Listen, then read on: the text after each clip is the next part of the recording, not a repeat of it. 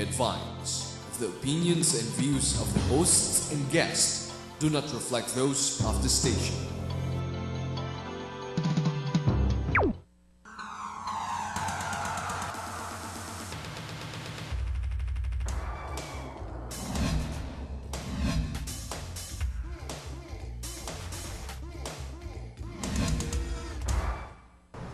Good morning, I'm Deanne Hernandez. Welcome to Business Portal on Thursdays at 9:30 to 10:30.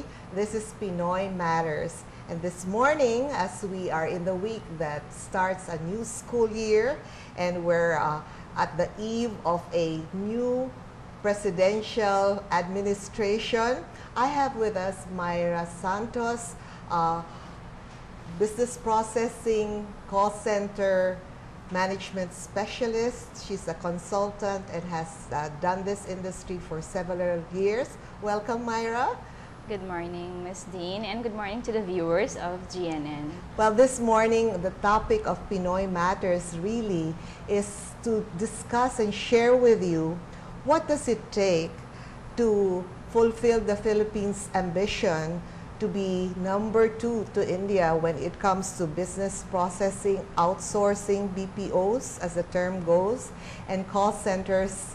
How do we prepare ourselves to have as much Filipino talent in those industries, not only here in our islands of the Philippines, but also exportable to the world? So MYRA, let's start with you first. Can you tell our audience of the GNN and Global Destiny how you started to evolve as a resource for the business processing industry? Well, I started in 1999. Before, I was in actually retail. But since I've heard of call centers, and I tried my luck because they said that you have to be very good in English. Which you are. Ladies and gentlemen, she's Filipina, although she has other nationalities and race running in her veins. I call her Whitney Houston because she's a dead ringer, and when she sings, she would be as if you were listening to her. Thank you very much. But like I was saying, I was curious if I would make the cut, because they said as long as you're good in speaking English, then you will get the job. So I did get the job for America Online Philippines before. For what position and function? It was an agent post. But what is an agent? A call center agent or yes, a processing email agent?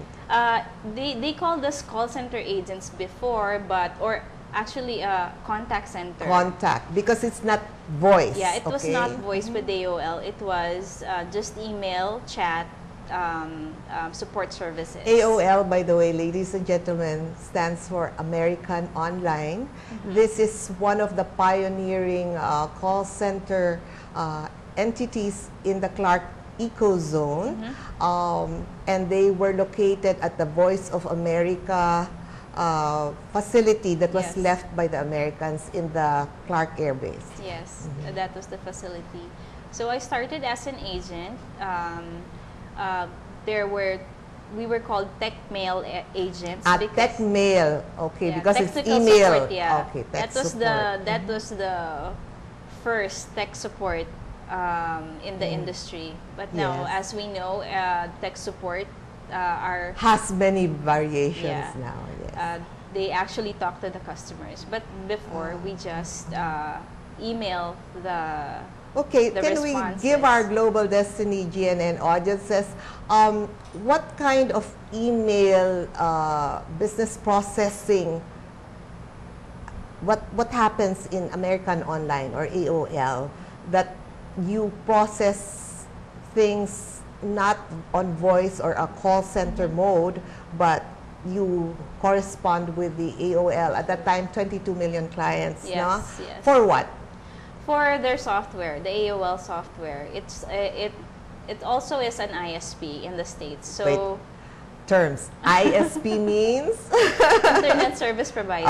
Okay, yes. So they're also an internet service provider, as well as they also package the software when you use their services. Okay, ladies and gentlemen, having been part of the team that evolved business processing in the country, I was representing Senator Magsaysay, who authored our e-commerce law, and so I served with Senator Mar Rojas and ASEC Toby Monsod when we helped create what we call now as Business Processing Association of the Philippines.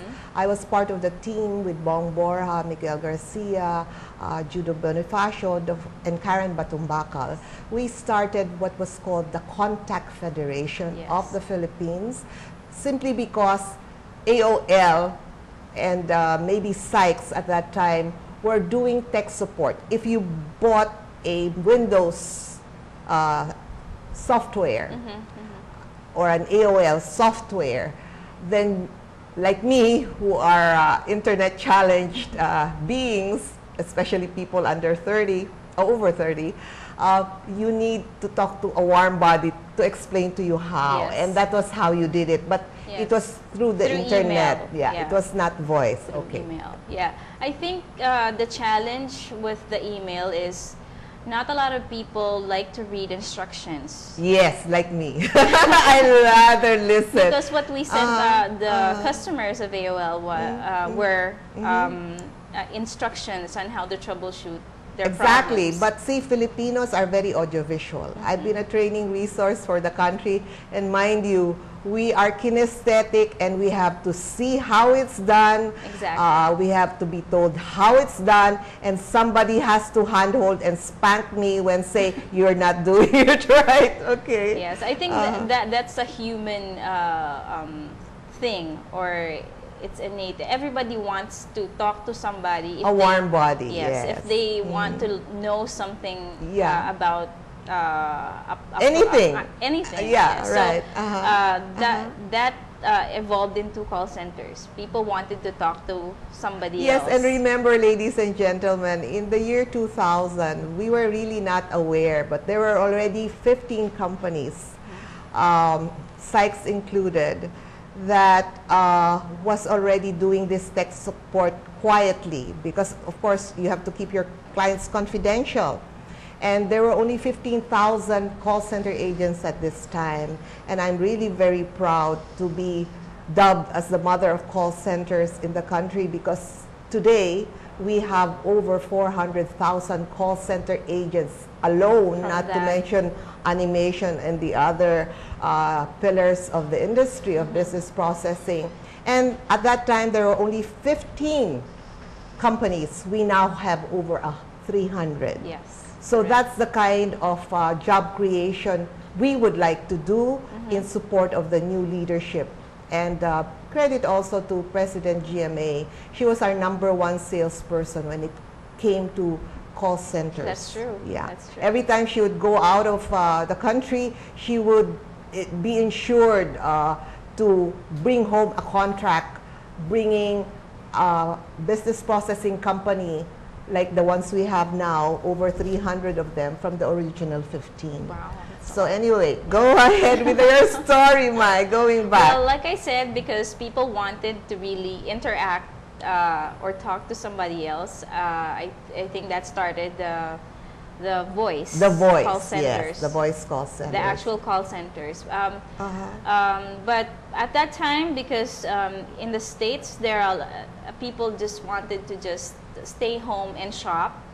Yes, okay. So we had a lot of different clients for online shopping. Online shopping, yes. even home TV shopping in the States. So yes, so people called to buy stuff that they saw on TV that was on and sale. I think the example that we have is the success of Amazon.com, where you would literally have a business that doesn't have a warehouse, but they're able to deliver all sorts of books and records by just going online. Correct, which is still not as fashionable among Filipinos, but being a proponent of virtual presence and really, I honestly feel that if we can make it fashionable to allow Filipinos to buy more things online, then... I think there's a lot more Filipinos now that buy... Oh, definitely. things And online. years ago,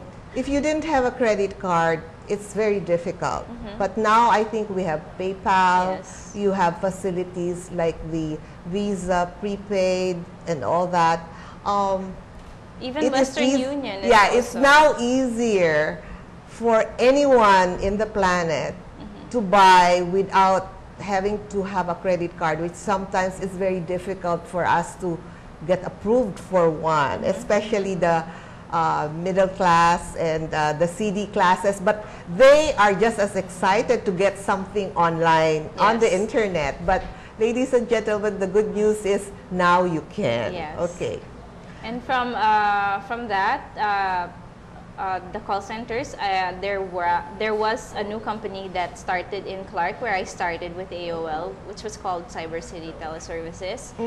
Tell us how you rose from the ranks and how you started to help someone very close to you produce the Cyber City International School call center agent modules. Well, when I started, it was year 2000. Actually, Miss Deanne Hernandez is the one that interviewed me, because I think some of the agents were intimidated. They thought that I was a foreigner. Yeah, you look like one. I Yeah, told you, 'cause you're a dead ringer for I could hear Whitney them. Houston. I could hear them say, no, wag na siya. Give her to Miss Dean. So Miss Dean interviewed me, and I got the job. And from there, we worked with Miss Dean, and of course the Cyber City management Yes. worked on a module to start training people on how to become a call center agent. Yeah, that was a 21-day module. And I personally trained with MYRA the first 1,500 agents, after which she and 9 other trainers were produced out of that program. And our principal, George Sorio, and Mr. Jonathan Rosenberg gave access to at least how many state colleges and universities via satellite. We were beaming that to other cities, because the mandate of Senator Magsaysay at that time said, Dean, try to spread the wealth, try to give as many provinces the opportunity to be competent in call centering. And that was the beautiful thing that happened. And that's why we are where we are today. That's true. Yeah. And because we were just 9 at the time, we made an instructional video, so that if we cannot go to the actual place like Iloilo, because we were sent everywhere to train people, we gave them the CD that instructed them on how to become call center agents as well. See, that was the wonderful story. And just let me share with you, MYRA continues to be an American accent trainer for the country. And at that time, one of the things we noticed as trainers is that even if we taught the 21-day module, for you to sound like the way she speaks American English, or the way I speak, because I studied in Maryknoll for 8 years, and this is exactly the mid-Atlantic accent that the world looks for. Because sometimes the Indian call center agents say, "Good morning, welcome to the Philippines." It's very noticeable that they are from India. Yes, that's but the true. Filipino can really adjust. We are so resilient in that sense, no? So, in my desperation to have our 1,500 agents spar with a true American, I asked our principals, Jonathan Rosenberg, can you give me a budget to have a pizza afternoon, and can I invite a lot of the retired veterans in Angeles and its environs to sit down with 2 of the agents and the Peace Corps volunteer. We serve pizza for 2 hours. They get to talk physically, actually, because one thing to know your grammar and